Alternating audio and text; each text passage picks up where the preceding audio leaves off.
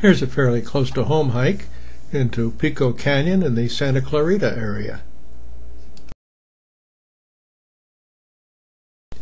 The hike begins at the end of Pico Canyon Road, west of the 5 freeway.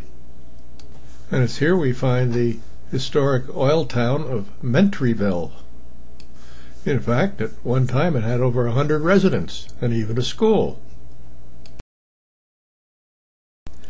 The reason being was that oil had been discovered nearby, and this created this boom town back in the late 1870s.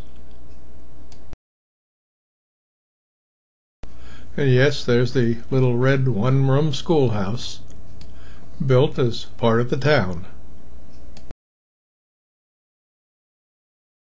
This little schoolhouse was actually in operation until 1932, when there finally were not enough kids to go. Once past Mentryville, we started our way on up into the canyon on a somewhat murky day. And then suddenly we found that we were being watched. This deer really followed us along for a while, really very curious to see what we were up to.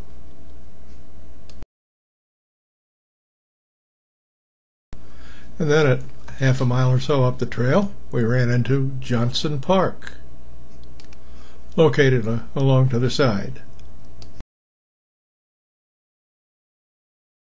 This park area was rather unkempt looking, but did have some features saluting the area's past.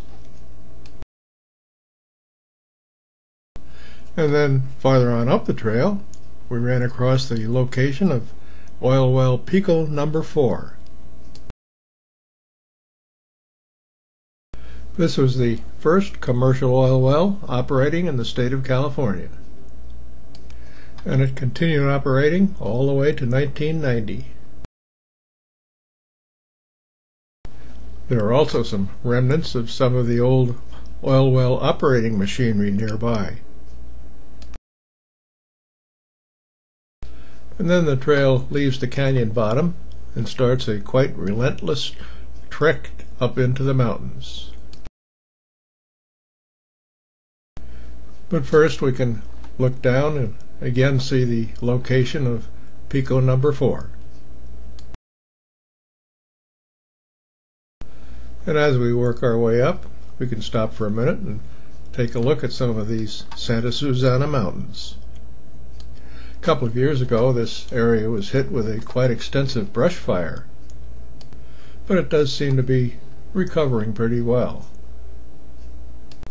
And here we also find the remnants of an old oil tank, left over from the oil producing days in this area. Not quite sure what stock tank means, however.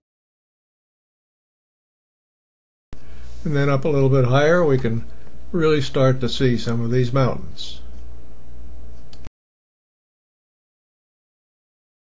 We can also look down and see Pico Canyon down below. But then the road continues its rather steep climb up into the mountains. And as you can see, there's still quite a bit of mist and fog in the area, which does limit our view a little bit,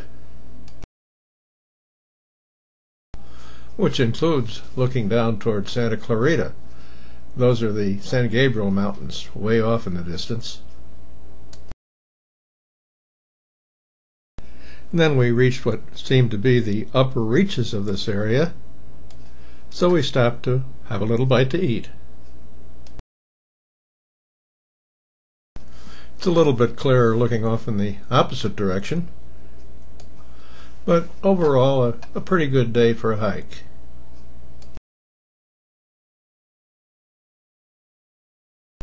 We even spotted a few wildflowers popping up here and there. But then it was about time to start back down the mountain, where you can see our trail down below. with a total hike of a little over 7 miles and a 1,200-foot elevation gain.